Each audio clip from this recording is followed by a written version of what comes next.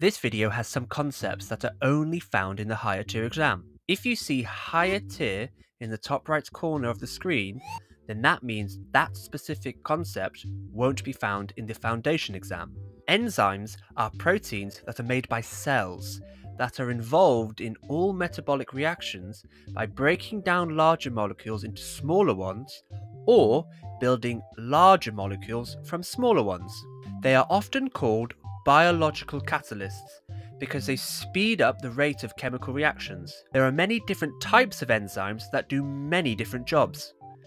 Enzymes are proteins and are therefore made of amino acids. If we take amylase, which is an enzyme that breaks down starch, it will be made of many different amino acids that form a chain which then folds into a specific shape.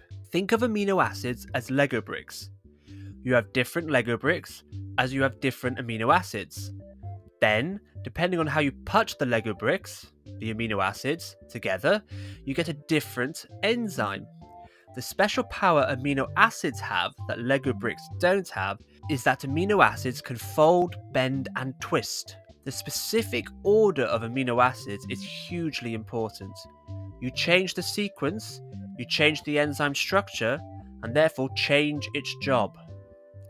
Enzymes have a specific shape, and the most important part is the active site. Amylase has a specific site that only lets starch fit into it, and when the starch fits into the active site, it's broken down into smaller molecules such as glucose. The lock and key theory describes how enzymes behave like a lock. The substrate is a specific key, glucose in this case, that fits the enzyme's lock, amylase in this case. They fit together to form an enzyme-substrate complex. Then, a reaction takes place which breaks down the starch into glucose. Enzymes and substrates need to collide in just the right way so the substrate binds to the active site. Temperature describes how quickly particles, such as molecules, move. The higher the temperature, the more the molecules vibrate, and the more kinetic energy they have. Kinetic energy describes motion in this case. Higher temperature, higher kinetic energy, therefore more motion. The idea is that the higher the temperature, the faster molecules move, and the greater chance they have of colliding. So enzymes work faster at higher temperatures because they collide more.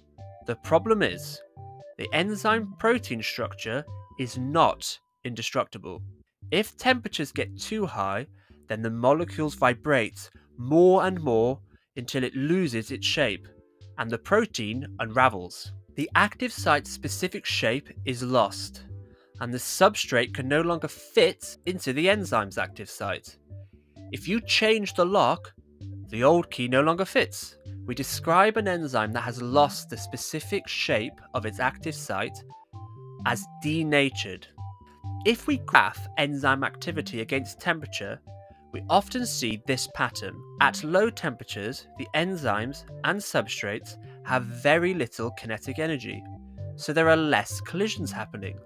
The enzyme activity is low. The shape of the active site, however, is unaffected. A bear keeps its shape when it freezes to death. As the temperature increases, the rate of collisions, as the enzyme and substrate gain more kinetic energy, continue to grow. This continues until the activity peaks and the enzyme is at the optimum temperature. At this peak, the enzyme keeps its shape and is making as many collisions as possible. However, we increase the temperature a bit further and the activity drops sharply. The kinetic energy is too high and the enzyme vibrates too much until it loses its structure. The active site's specific shape is lost, and the enzyme is denatured. Boiling enzymes, for example, is a common way in practical work to denature enzymes as a control experiment when looking at enzyme activity. pH can also affect the rate of enzyme activity. This graph shows that the enzyme has an optimum pH of 2. This is where the enzyme activity is at its highest. A pH that is too high or too low can denature an enzyme. In the next lesson, we will look at a WJEC specified practical involving measuring the rates of enzyme activity against temperature.